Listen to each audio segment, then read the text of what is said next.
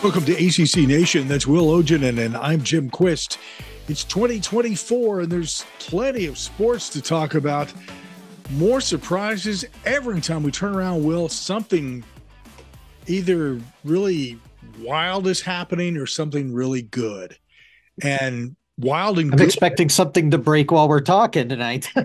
probably. It may be the bottles that we're consuming, celebrating the fact that Nick Saban is no longer going to be coaching Alabama. Uh, that sounds terrible. Man, 72 years old, has had a hell of a track record. But God almighty, Nick, we're glad to see you gone. Holy crap. Talking about dominating college football. What do you think that's going to do to the college scene? Before we get into talking about the coaches that are allegedly in line for the job, what do you think that's going to do to the overall scene? It could be huge. Just when you look at the school, it's Alabama. It's arguably the best program in college football. Mm-hmm. It has been for a long, long time, except for that gap about, 15 to 20 years ago. They've been a consistent national championship program. And you're arguably the greatest college coach of this generation is now gone. And it gets in a lot of ways. This is he it's hard to replace someone like him. And with the rabid fan base Alabama is, the pressure is going to be on to win right away. And obviously it's hard being the one to take over for a legend, and sometimes it in most instances doesn't always work. It's yeah, in the dominant once we know who's taking over for Saban, there are going to be a lot of dominoes to fall, especially if it's Dan Lanning, for example, the Oregon coach. That's going to open up Oregon. Oregon's one of the top, the most well-funded football programs in the country. They can pretty much go get who they want after that. And then the dominoes will fall from there on and on and on until you get some to the point where things finally start settling down and you start getting something. But I'm very curious to see where they go because of when it happened, January 10th, after the season. A lot of commits are, a lot of players have committed. I know they had one player who hadn't signed yet decommitted today on Monday as we record. Mm-hmm. There's a lot to me, but most importantly, what are the whole thing that changes Alabama football? Paul God's retired. Who do we worship now? Good God. There's an answer to everything. I never expected that. I've been sitting on this all day, and it took every ounce of strength in my body not to tell you. This one I wanted to keep a secret. I'm glad you pulled that one out of the old rabbit out of the hat. That was a good one. I like that. Yeah. What's Paul Feinbaum going to do now? Is it time for him to retire? Because he'll have Nah, he'll latch brown on to nose. somebody else. Who's he going to brown nose now? Oh, did I say brown nose? Is that inappropriate for Paul? Yeah. Well, I don't know. I guess we have to wait and see because we don't know who's the next coach at Alabama just yet. Mm-hmm. Could be whoever that is. Good. Could be, it could be going into the Kirby Smart's ass for all we know. Yeah, I don't think that's going to happen. In fact, I think a lot of people on this list are probably going to go, you know what? Only if we have to Mhm. turn their nose up. So here's the list as I see have seen it so far discussed. Dan Lanning is tops. Then Steve Sarkisian at Texas. Then I don't know if I'm going to say his name right. Kalen DeBear at DeBoer. Washington. DeBoer. Yep. Okay. It's the diamond thing. Then here we go. You know, nothing good about the ACC except for two coaches that are on this list, Mike Norvell and Dabo Sweeney. Now, here's the thing with Dabo.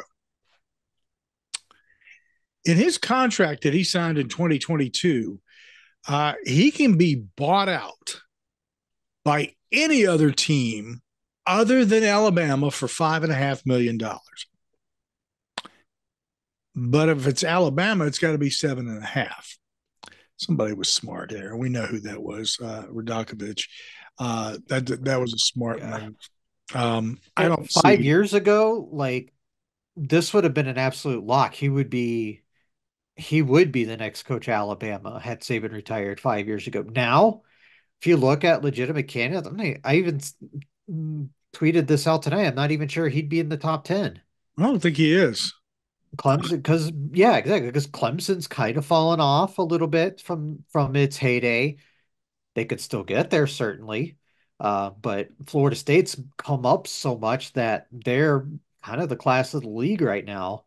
And just the way he doesn't use the transfer portal. Now at a place like Bama, you may not need to, at least at least a lot. I mean, yeah, you can get your Jameer Gibbses, for example, or your other people who have come in and done great things, but ultimately people are going to go to Bama and stick there, especially if you're a 5 star, for example. You're pretty well set Or for will your they? 3 to 4 years. Or will they? I mean, In the past, well, yeah, who's to say what's going to happen now? It's way too early to speculate. exactly. But to speculate because that's just what we do because it's fun. Um, I I would tend to think that there's going to be even further falling off of this program, and that there's going to be a floodgate is going to open come summer of players hightailing it out of Alabama, unless there's something spectacular Yeah. that Yeah. occurs, unless they hire somebody who is really dynamic and who can come in and talk with all these guys and make them feel like, hey, we're just going to continue what we've been doing here at Alabama. Um, just a new face, new time. Mhm. But I Yeah, and you're right. And it's just I could see a short-term drop off maybe this year, like this upcoming season now. And by short-term drop, I'm talking like they might not win the national championship, but they might win single-digit games for once, like they, 9. they may not make it into the 12-team playoff. Oh, Oh, wouldn't that be fun? Um, okay, so that's kind of the big story, at least at the moment. The other big story that's going on is the NCAA announcing that NIL basically is going in house. So that means that all of these NIL programs that popped up with all of these schools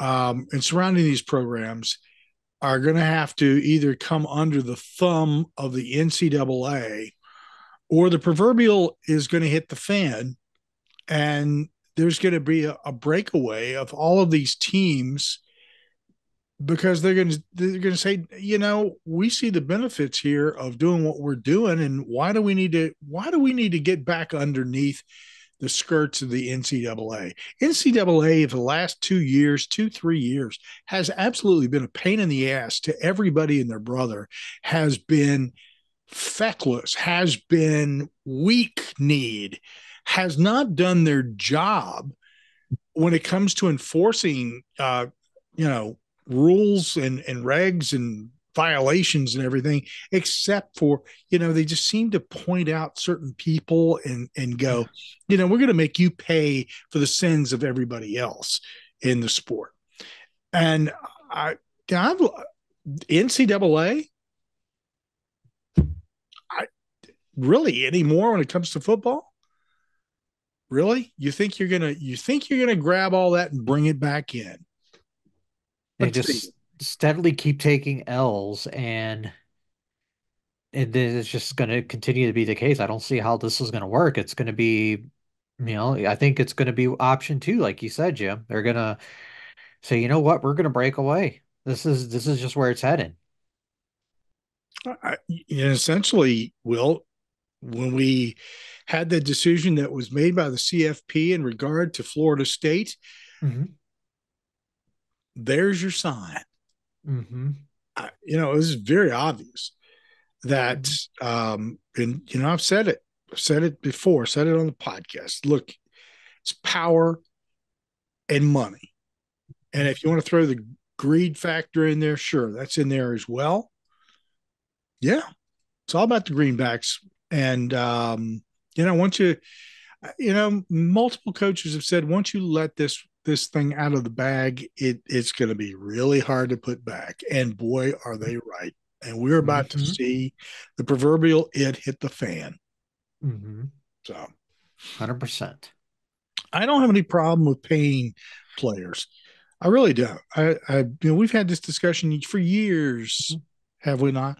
We've talked about how it's kind of unfair the way the system has been set up, Yeah.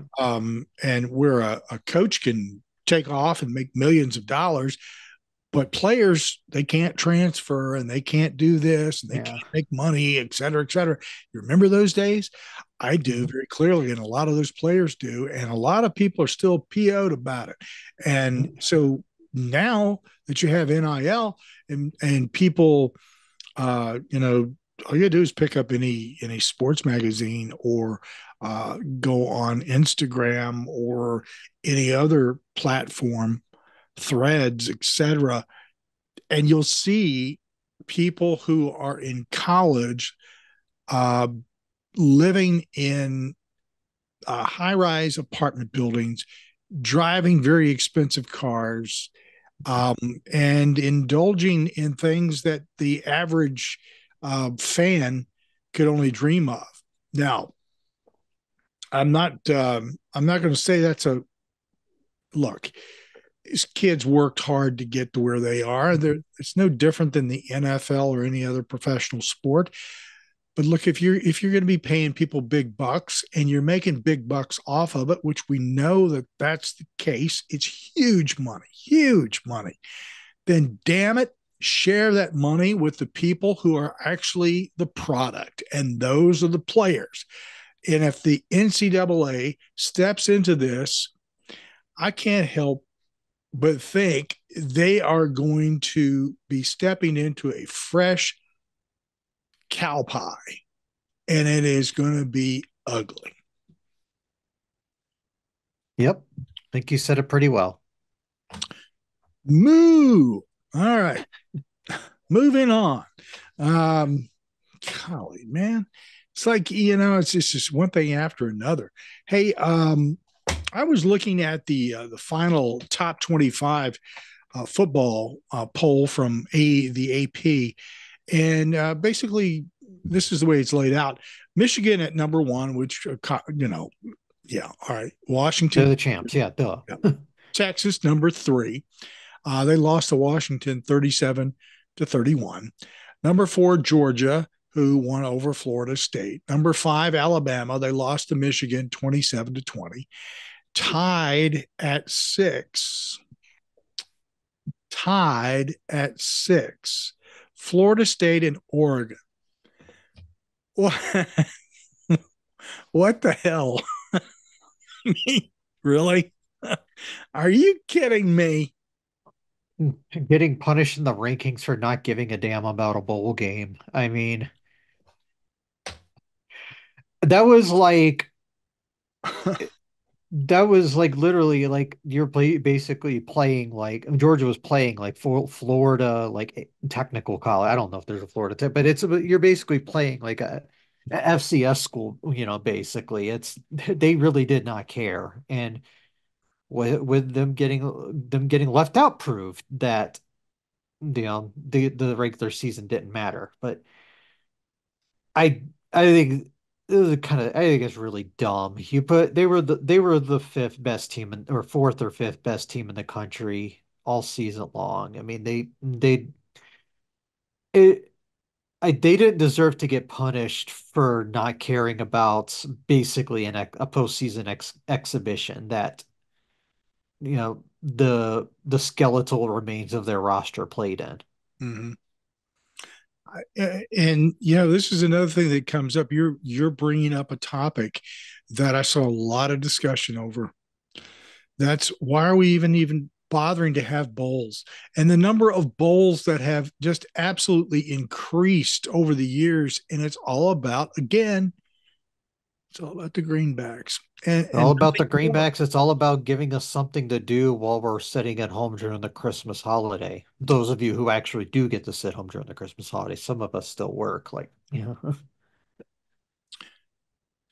Anyway, uh, But yeah, and like, let me ask you a question, Jim. I asked How him many bowls did you actually watch this year outside of the playoffs? the entire bowl. The entire bowl season. How many games did you watch? Not including the playoffs. I barely watched any, to be honest with you. Like I watched the Pop Tarts Bowl for about a half, I just want to see the Pop Tart. basically. Yeah, Like avoided the Mayo Bowl at all costs. You know why? Um, I would say it's a win to lose that game. Uh, exactly. but no, like that was the only reason I really care is to see the whole Pop Tart thing, and I was kind of curious about the game, but I really did not pay much attention to bowls this year, and it's not like I could have watched some of these games, but and I did watch some of the bowl game because it was the Georgia Florida State game because it was on a Bald Man while I was there having a couple beers that day, and I think I watched the first half because it was on there. I wouldn't have gone on my way to watch it otherwise. I only watched about total somewhere between 5 to 7 minutes of the national championship game, and that was, I think, around the third quarter.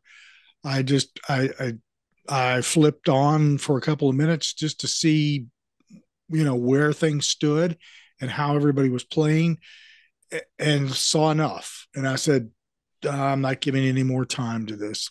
So I did watch both playoff games plus the championship game, so I did do that at least. But many of the like I just especially as we got deeper in the bowl season with the Power Five teams who didn't have their normal people, it just I didn't care. I mean, it's their right. They should, especially if they're getting ready for to go to the pros or whatever. That's their right to set out, and I have no issue with that. It's just I just over the last handful of years, I just haven't cared about bowls unless there's certain matchups that I want to see. it's just become unwatch unwatchable because of that's part of the reason. But a lot of the matchups are lame to Yeah. begin with. I mean, there's so many bowls, so many teams. You're not going to get really good head-to-head matchups in all of these bowls. And the amount of money that people spend to go to airplane ticket, hotel room, food, tickets to the actual game, people who go to the games, hey, more power to you if you want to spend that money on that. I spend my money on other things. It includes airplane tickets and food and hotels as well, but it's doing something that's going to last a lot longer than 2.5, 3 hours. And I don't know. I I'm losing interest in college football, and I never thought I would say that. At least postseason. During the season, I'm good, but postseason bowl action, I'm really starting to just say I don't care. I just don't care anymore, and that's a shame. I think that I think it's slowly but surely being destroyed, and I think most people will stand back from that for just a moment and go, you know what? There's a lot of truth to that, and not everybody's going to agree 100% or 80 or 70 or even 50%. Some people will go, oh, you're full of it. And that's okay. It's good that everybody's got an opinion here. Um, we watch a lot of sports, and um, sometimes we notice trends a lot quicker than the average fan who may be only following one team. And, because we do watch so many games. But I mean, Phil, hey, look, for the last 10 years, all you have to do is start going and looking at the numbers that are filling the stadiums or not filling the stadium is probably a better way. That's one. Hey, the numbers are okay on TV, not super in some situations. Um, but anymore, why even bother to go to a football game if you can watch it on TV? especially if you're going to have to pay outrageous prices to get in. And because of that, people would rather stay home and watch it on TV. They get more out of it. You can like I'm just going to use myself as an example. I'm sitting here while we're recording. I've got Clemson, Virginia Tech on. Well, I mean, not that I'm anywhere near Blacksburg, but I could also watch another game on a second TV I have in my base. I'm actually watching hockey because, I'm in Minnesota. I watch hockey. Um, but I can watch multiple things and I don't have to pay anything to be here. I can just other than the mortgage, but it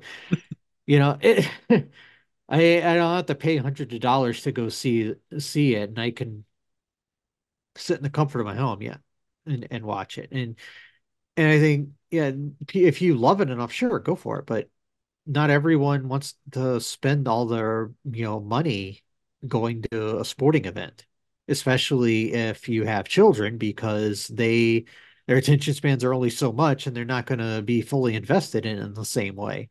That's right. And who wants to pay $20 for a beer?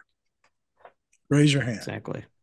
And especially some of the swill that you get in stadiums and hockey rinks.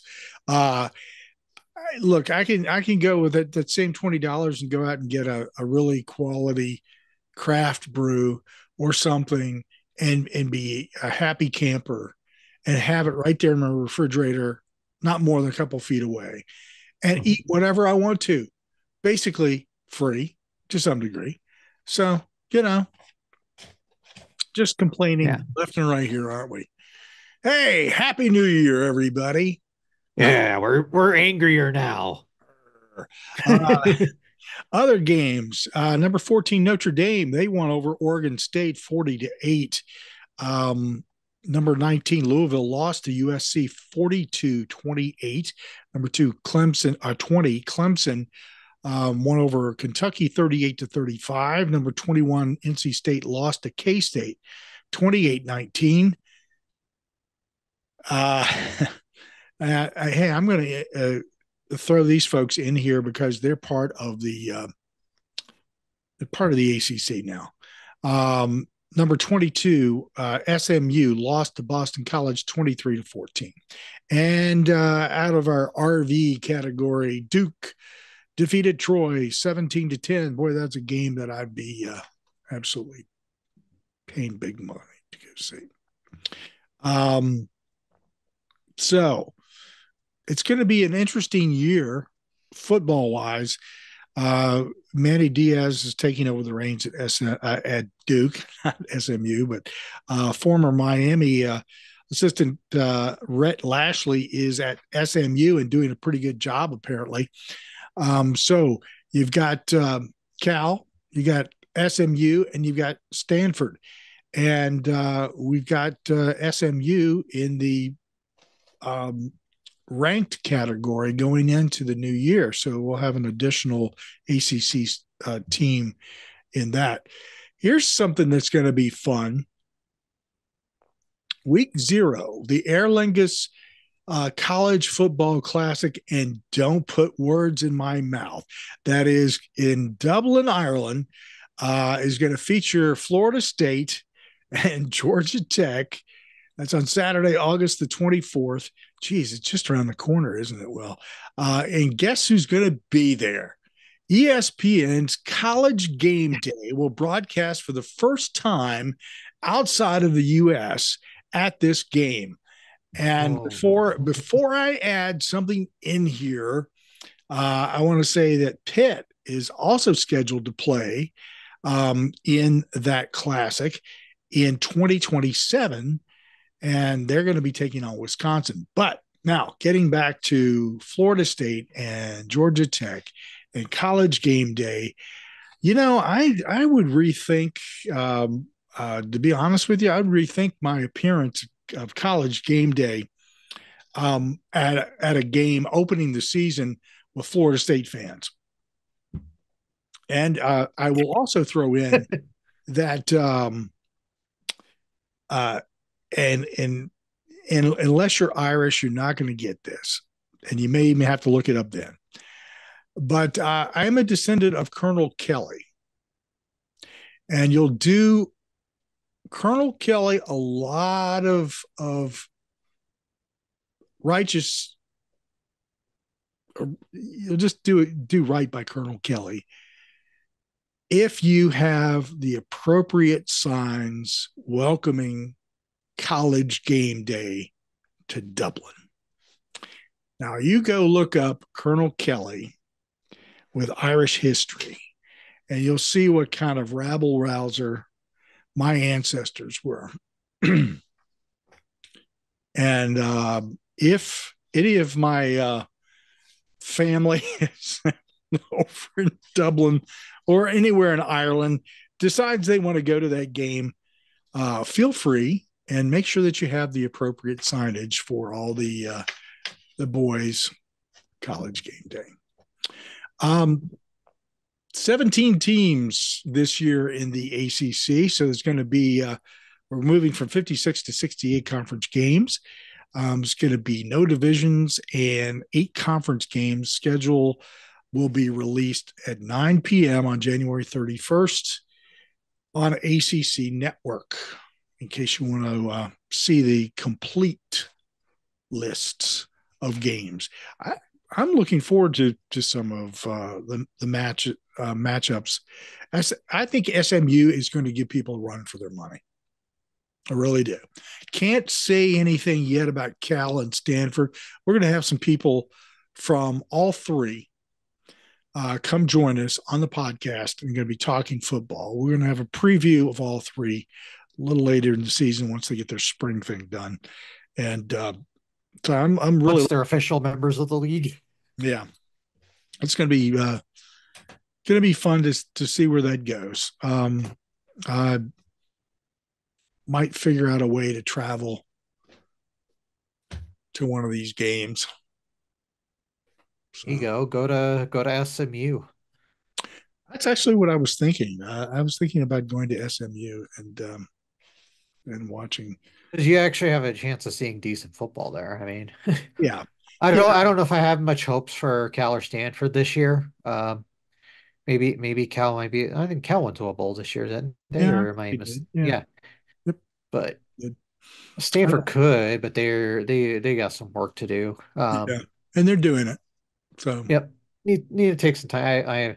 I have no idea what either one of these rosters look like. I haven't really cared much because it's too early. I'm in bed when they're usually playing. So it's too early to be talking about it, other than how we are right now. So all right, let's talk basketball, because we certainly have some action going on there. I want to remind everybody to check out Jason Carmelo's bigunderdog.com. That's big-underdog.com.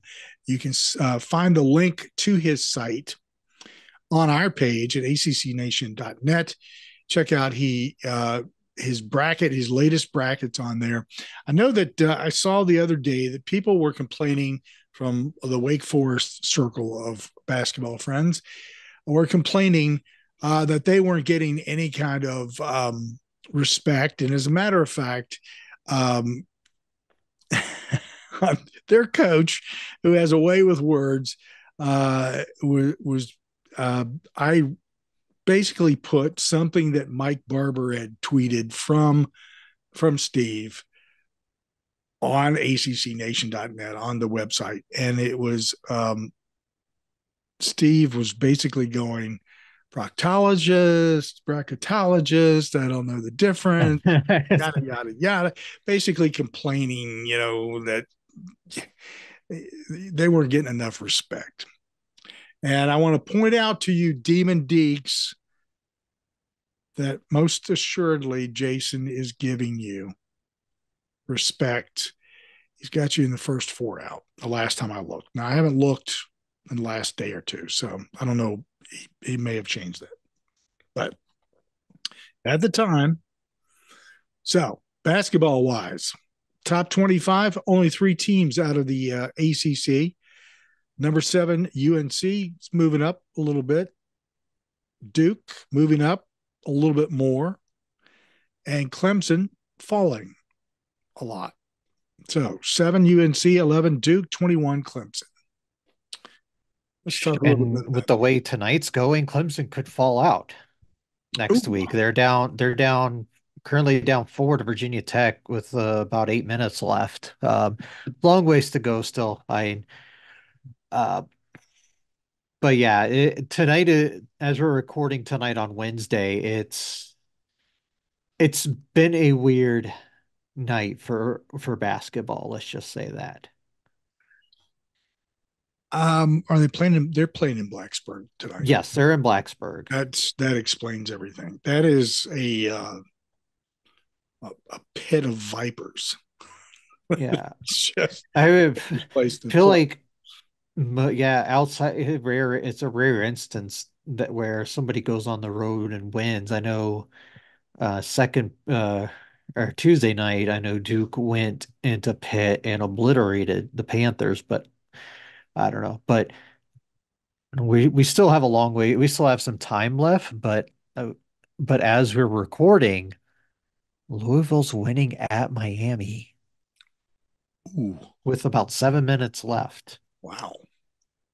No, that's surprising. Yeah, that would be a big shock because Hmm. yeah. Okay. Well, hey, maybe people have been talking bad about the Louisville coach prematurely, or not. We'll see. We'll see. We'll see how that all ends up at the end of the year, whether or not he's carried over. I correct me if I'm wrong, Will, but doesn't there seem to be a little progress going on over there at Louisville? I mean, It just seems like it's slow, but it's kind of getting a little better, maybe a little. I don't know. I'm very much skeptical still. I still don't think much of Louisville.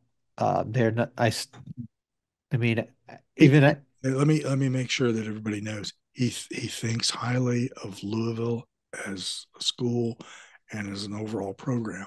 Now, yeah, great program. Kenny Payne still ain't it. And then of course I mentioned something, and Miami has gone on a run to tie it. So, mhm, but still, the fact that Louisville's in it with Miami at Miami with less than 6 minutes left is pretty. But I also didn't. I know Miami's down a couple. I believe they're down a couple players too. So the fact that, like I said, the fact that Louisville's hanging with Miami is pretty damn impressive. yeah, it is. This is part of the reason why I think that things are slowly coming around. I don't know whether or not it's going to be enough to save the man's job. I don't know. Yeah.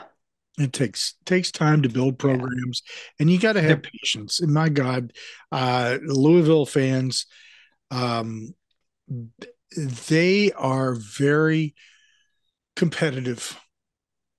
very competitive, and that's a cool thing. I get that.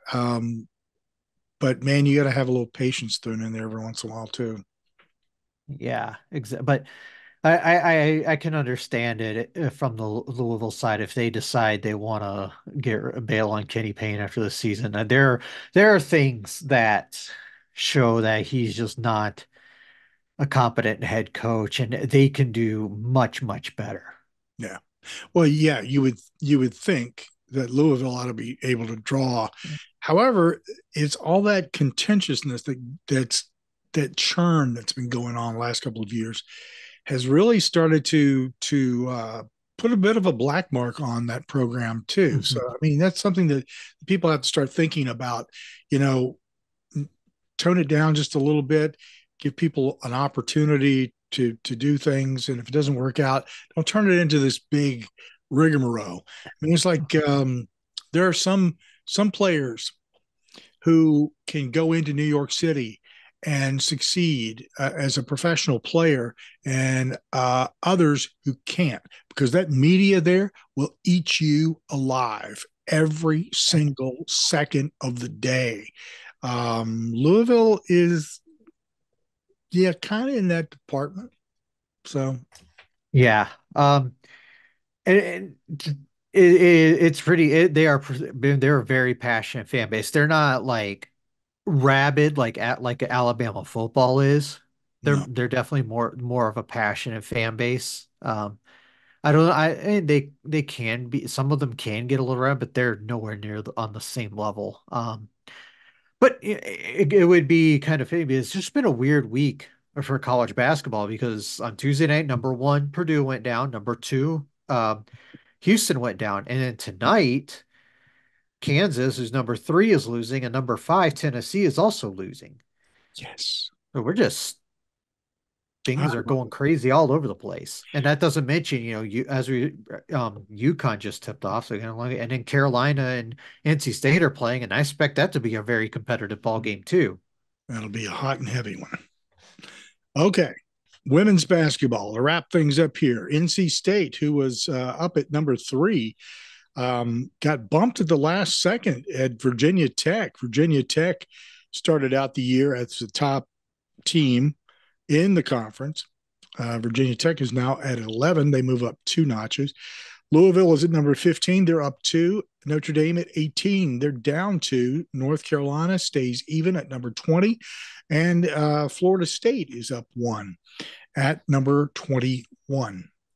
So that game between NC State and Virginia Tech was some wild, and there were some wild comments on social media about how that game transpired too. Yeah, that was a very gutsy inbounds pass for the win because a lot you have to have that like in the perfect spot to get that. It was a great play. Like perfect pass, perfect spot for the game-winning layup. I mean, if you underthrow that, it's a steal and the game is over. If you a little bit harder and that probably goes over her head out of bounds. So it really has to be like pinpoint perfect, and it really, really was. Uh, yeah, I will agree with you there, 100%. I watched that over and over, and I was just like, wow, that's one of those moments that you will never forget if you're the players involved then. And Mhm. it's and if you're a fan, you'll keep that one with you for a while too. So um, Louisville, moving up just a couple of notches here to number 15, and Notre Dame dropping to 18.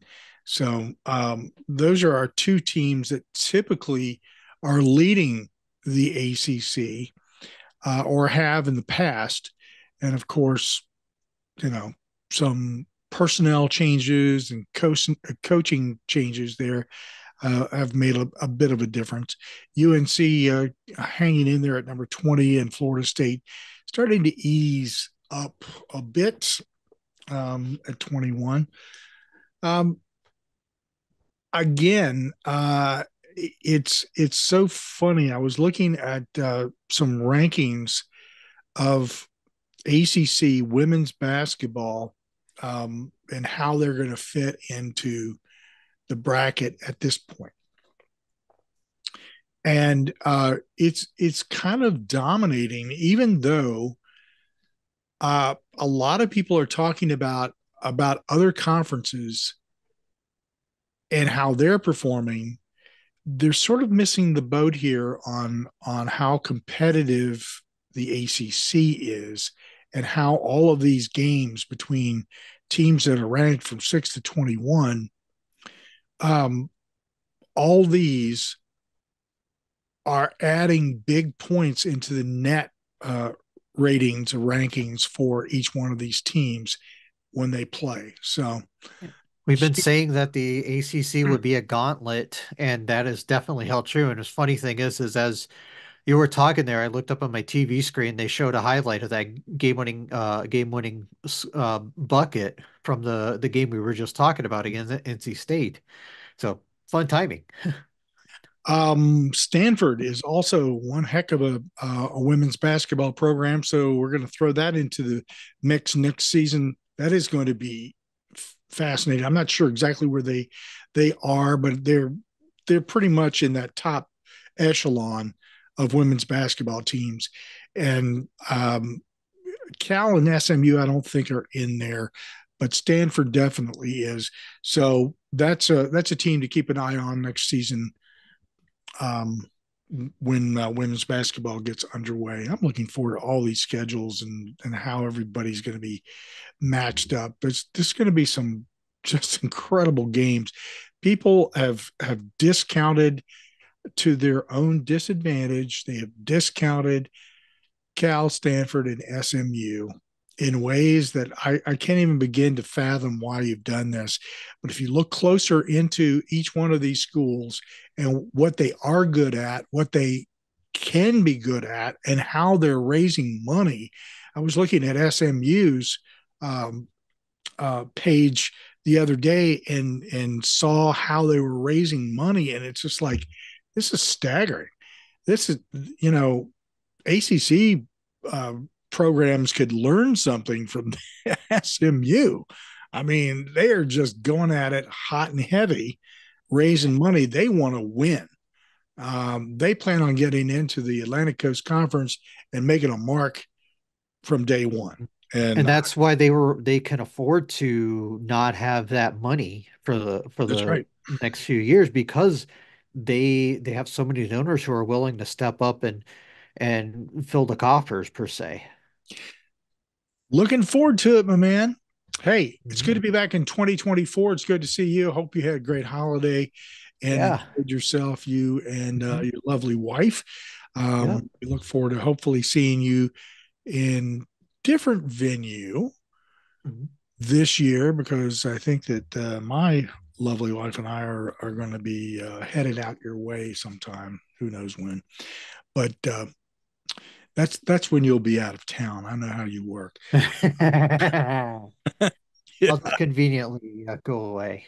sounds good. Hey, I want to encourage everybody to make sure you subscribe and follow us. Give us a like for our podcast, ACC Nation Podcast. You can find us on our webpage at accnation.net. Simply go to anything like, Apple, Google, you name it. Well, we're on iHeartRadio, all over the place. You can find the podcast. If you want to listen to us on radio, we're there, available 24/7. We're streaming. Look for your favorite platform there. There's a lot of them. Or you can just simply go to accnation.net again. And of course, YouTube. And you know where that's located. This program will be on YouTube along with a lot of others you can watch. We'll be having a lot of guests here in the next couple of weeks. We're going to be talking a lot about basketball, a lot. So keep it right here. Make sure you subscribe, like, follow us. Thank you for doing so. Hey, for all you folks who are overseas, we know you're there. Thank you for following us. Thank you for listening. We do appreciate it, especially all you men and women who are in the military and following all the schools in the ACC. Until next time, Cheers. School.